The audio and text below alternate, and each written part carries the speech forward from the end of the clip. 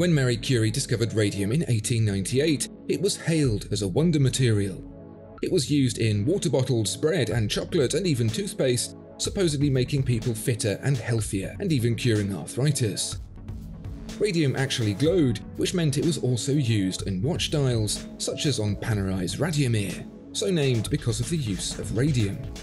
Unfortunately, the glow was a result of radium's deadly radioactivity, causing many of the dial painters, who often licked their brushes to get a fine point, to die a horrible death.